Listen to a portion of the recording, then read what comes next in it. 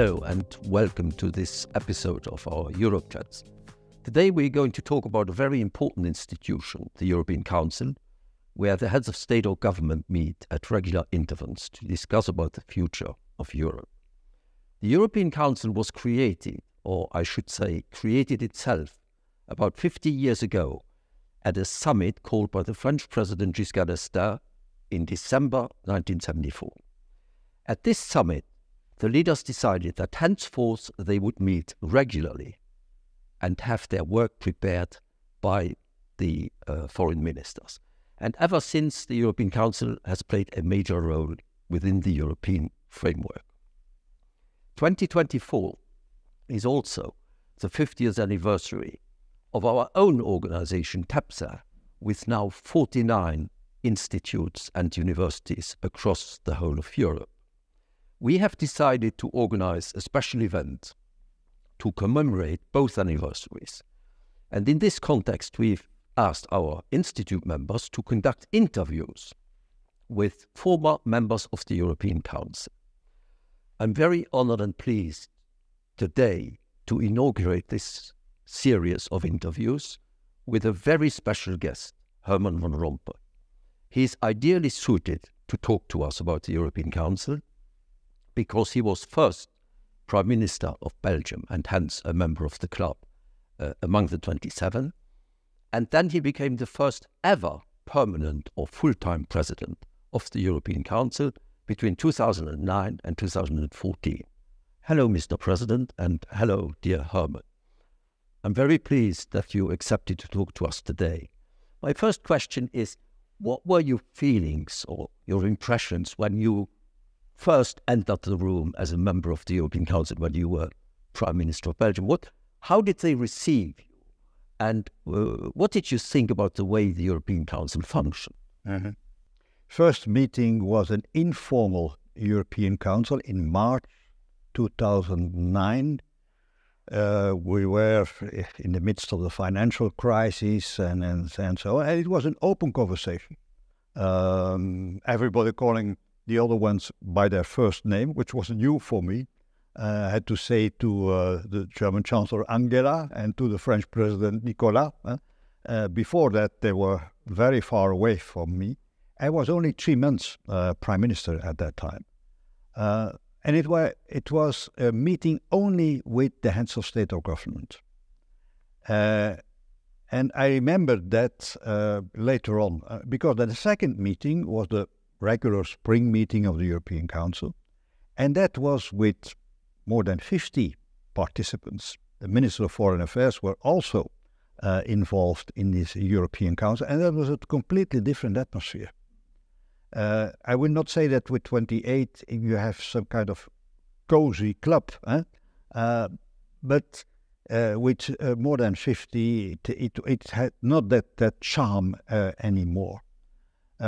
So I had 2 meetings in March 2009, and the other meeting was in June. In June. For me, it was completely new. I had no international experience at all. So I was involved in Belgian politics. I had an interest in international and European affairs, but no experience at all. And I tried to learn the job, but you know what happened. I know. Yeah. We'll come to that. Yeah. Maybe I should say one word, is that at the time you entered the European Council, we did not yet have the Lisbon Treaty in function. And that is why you still were with the foreign ministers. But we will come to that in a second. My next question is about, you represented at this time the national Belgian interests, like everybody else defends their own national interests. How did you perceive this as compared to the European interest? Was there a tension between the two, or was it quite natural to work in this way? It's a problem that had to be faced by each Prime Minister or President. But my experience after 5 years chairmanship of the European Council was that when you enter the room of the European Council, you become another person. Because you know that you have to compromise. For a Belgian, it is not that difficult. We are a living compromise. But you know, even if you come from a big country, even if you have in your own country an absolute majority, when you enter the room, you know you have to deal with others and to find common solutions. So you have to reconcile national interests and European interests. It's I would say the essence, the DNA of the European Council. Is that easy? No, it's not easy at all. But there is no other solution. When I look at Italy, for instance, now, and with a prime minister coming from a post-fascist party, Yes. a complete change. Yes. Once he has participated in the European Council, I always say that the European dynamic is even stronger than populism. It's transformative being a member of the European Council. Yeah, I think that's a very important point. And it's something I always tell students when I talk to them, that it's entirely natural for a French president to defend the French interests. That's what he's paid for. But within the EU, and particularly in the European Council, we have found a much more intelligent way of defending national interests.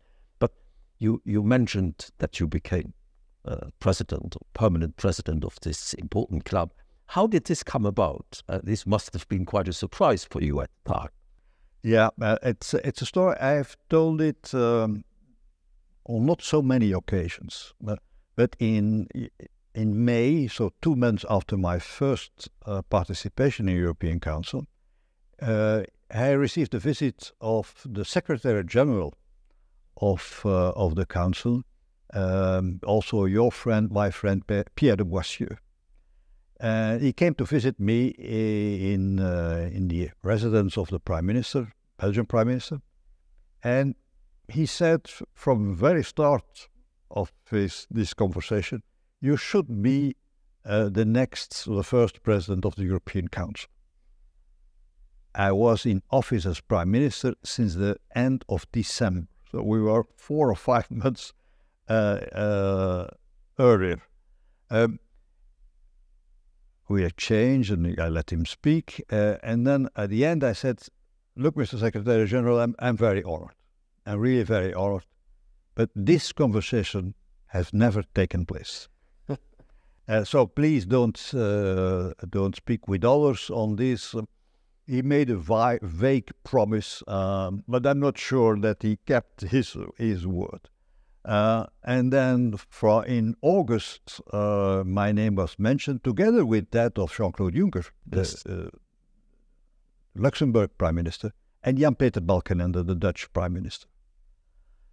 So it's I was not a candidate. I never been really a candidate. My two colleagues from Luxembourg and Netherlands, they were candidates. Yes.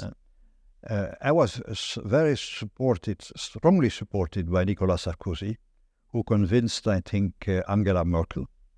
But then in November, there was a crucial moment. In November, Frederick Reinfeldt called me. Yes. At that time, rotating president of the European Swedish Council. presidency. Yeah, Swedish presidency.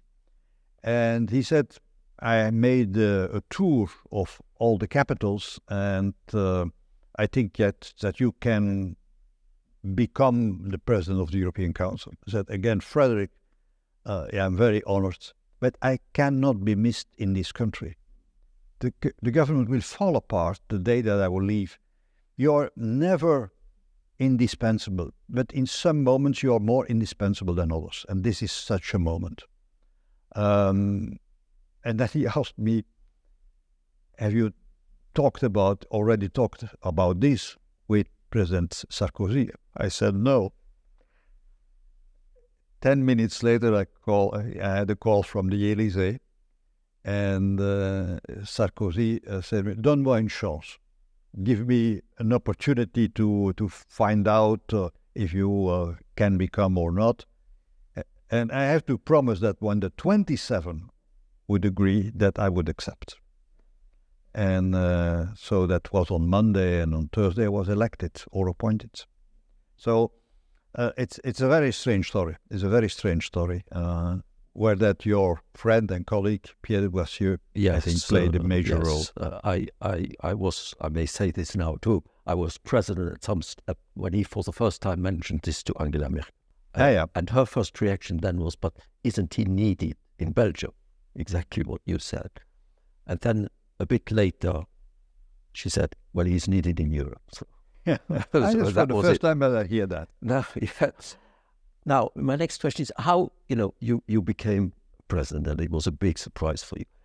How did you envisage your role as president? And I asked this question because I want you to tell us a bit about, how powerful is a president of the European Council, or how influential is it? First of all, I became president of the European Council. There was nothing, as you know. Not even in terms of infrastructure, because we had to wait until the Irish voted in favor of the Lisbon Treaty. So there was nothing really ready to have a president of the European Council. And then normally I envisaged to have 4 councils in a year's time. And Angela Merkel asked me, what will you do between 2 European councils? But after a few days, even a few weeks, civil servants of the council came to me and said, look, we have a major problem, not very well known or not known at all in the public. If we do nothing, Greece will collapse. It was really a shock. And so the business as usual scenario was gone. And from January we had to work on taming the Greek crisis. I went to Athens, and then we had I think the 10th of the 11th of February our first European Council, where Greece was at the heart of the debate. So what was the role of coming back to your question, when I described my role taking office rightly after my election, I said I am a facilitator, I am a consensus seeker, bridge builder, which was true. But I never thought that we had to do this in crisis times. And so the environment changed dramatically. And as you know, we had to work 2.5 years before we could overcome the Eurozone crisis. And of course, during the Eurozone crisis, we also had to find consensus and to facilitate agreements, and that's for sure. But in dramatic circumstances, sometimes you have also to take the lead. And that was also new in the times of the EU, in this history of the EU institutions. In March, the French president and the German chancellor asked me to make a report on the economic governance of the Eurozone. And they asked me to organize or to chair a working group with the ministers of finance or those responsible for European affairs. So instead of asking the Commission, they asked the President of the European Council. And then 2 years later, they asked me to make a report on a genuine economic and monetary union, which became the 4 presidents' report. Normally also it was a task that had to be assumed by the European Commission. They asked the President of the European Council to do so. So I was chairing a meeting, I was seeking a consensus, but I became also in some way, due to those requests, an actor in the European Council. So I saw this change. Actually, I saw it from the beginning on. Yeah. No, this is an important point. I mean, if you look at the whole history of the European Union, crises are a big driver for change, and they change the role and functions of people, as we've seen over the last years. I wanted to ask you, I mean, individuals are important, but of course institutions are also important. And it's not the same if you represent France or Luxembourg, I suppose. But how did you see this? And maybe in this context, you mentioned the Chancellor and the President of France. Obviously, the Franco-German relationship has always been very important in our system. People nowadays have a bit the impression that it's faltering or that it's even a bit kaputt, like the Germans would say. What is your take on this? Yeah. In the beginning of my mandate, we spoke about the Mercosur. So this was this abbreviation for the cooperation between Nicolas Sarkozy and Angela Merkel. They were so close that they used one name for it, the Mercosur, which was helpful for the functioning of the European Council. But, you know, an understanding between France and Germany is a necessary condition, but not a sufficient condition. And after some time, they thought we can do it alone. And then there were also mistakes.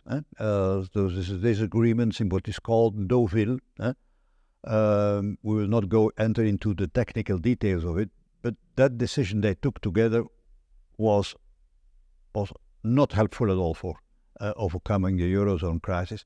But they didn't share this with the other members. And I'm sure if they had put that proposal in the European Council with also the participation of the European Central Bank and others, the president of the Eurogroup, it would have been another one than that came out of their conversations in Deauville. It was about the involvement of the private sector in financing the needs. In financing the needs, yeah. It was technical, but not technical at the same time. Because it had wide-ranging consequences afterwards. So the Franco-German understanding is absolutely key. And why is it key? Not because they are together, they represent half of the economy of the Eurozone at that time, but they represent two cultures in the European Union. The German were being very close to the northern part with the Netherlands, Finland, Sweden. I'm now speaking about the Eurozone, Austria, and France understanding much better the needs of the South, Italy, France, Spain, and Greece and so on. They don't belong to those groups, but they are close to each of them. And so when they reach an agreement, it is much more than an agreement between two big economies and two major nation states in the European Union. It's a compromise between two cultures. And so the chances that the final agreement is close to their agreement are rather high.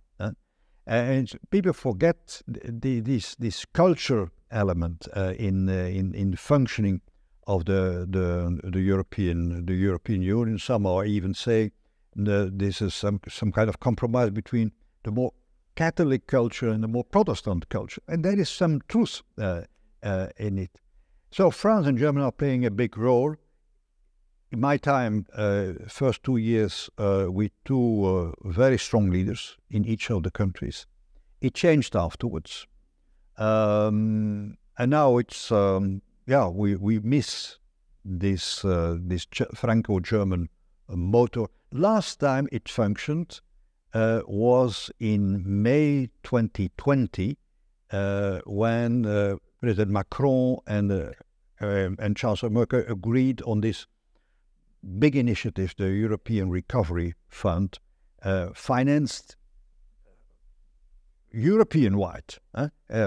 Yes, I will not pronounce the word Eurobonds, but that would be too provocative for some. But it was a major initiative in the beginning of the pandemic. But for me, it's really the last time you had this qualitative step introduced by France and Germany. If you have no Franco-German motor, then there is a bigger role for the President of the European Council. He has to fill the gap, so to speak, and had to do this after that Sarkozy left office. between François Hollande and Angela Merkel, there was not the same degree of understanding and not the same chemistry either. And so for the President of the European Council has a bigger role. If not, it's the President of the European Commission. But somebody has to fill the gap to get things moving in the right direction. Yes, that's a good transition, because I wanted to talk a bit about the Commission. Before that, what you say about the French and the Germans being different is very important. Sometimes people say, I mean, how can this work? The French and the Germans disagree on a certain file. My answer to them is always, I've never seen a file where the French and the Germans start by agreeing with each other. It's important but they have the political will to overcome it. And that's what today is a bit more missing.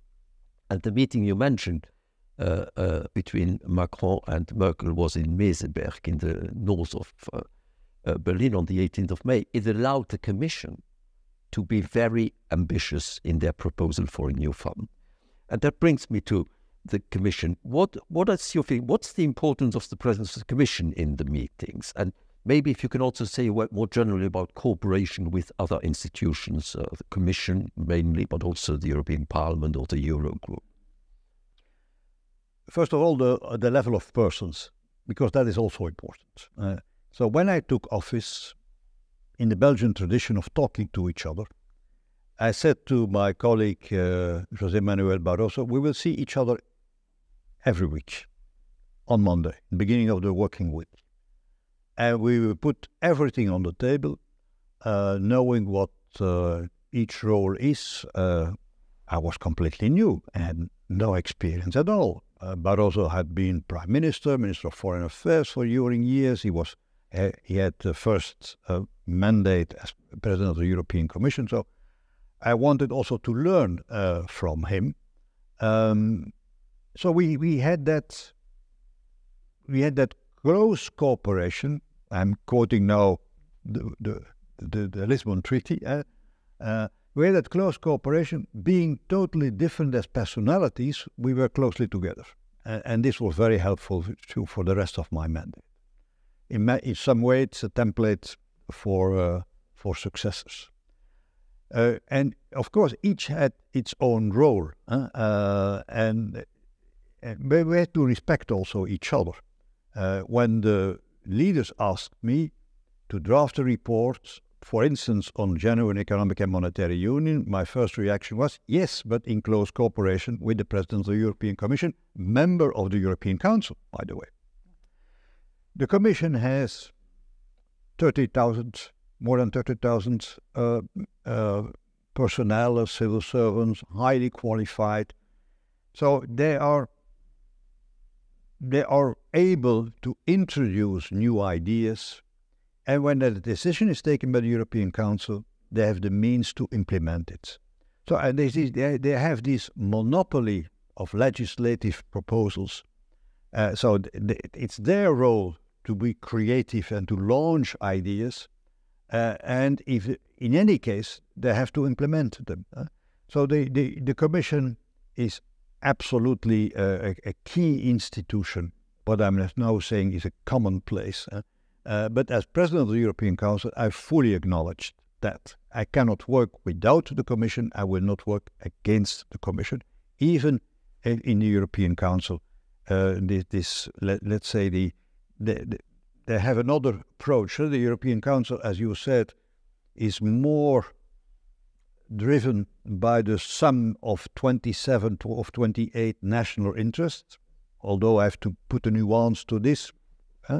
When you enter the room of the European Council, you become different. But let's make a caricature, a shortcut, and say they are more, in the first place, driven by national interest.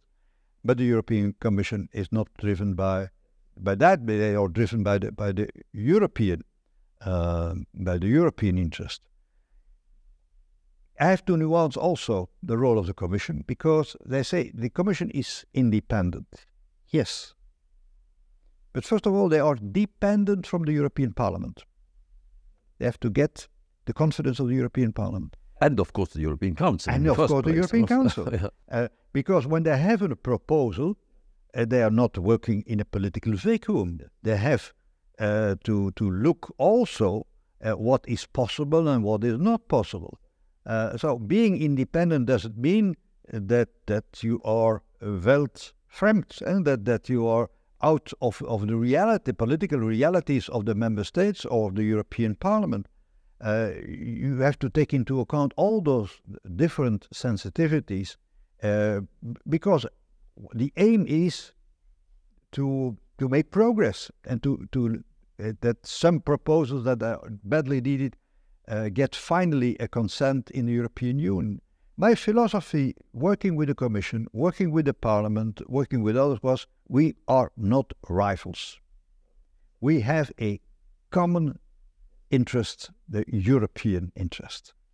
Don't forget that we were in the midst of an unprecedented crisis, the Eurozone crisis. If we had not succeeded, there would not have been a European Union anymore. We were fighting not only for a currency, which is important, but we are fighting, as Angela Merkel once said, we are fighting for the very existence of the European Union. So in that perspective, we are not rivals. We have a common interest, we have a common goal. Yes, and I think the secret of the European Union is the interplay between the various institutions, which are based on different legitimacies. The European Parliament is directly elected by the citizens, but all the members of the European Council are elected by their national electorate. And what you said about the European Council is of course true, that the European Council, according to the treaty, even in the Lisbon Treaty now, according to Article 15 of the TEU, is in charge of setting the political direction for all the institutions. So there is a very natural link between the two. But the Commission has the right of initiative, is the guardian of the treaties, and has some executive functions.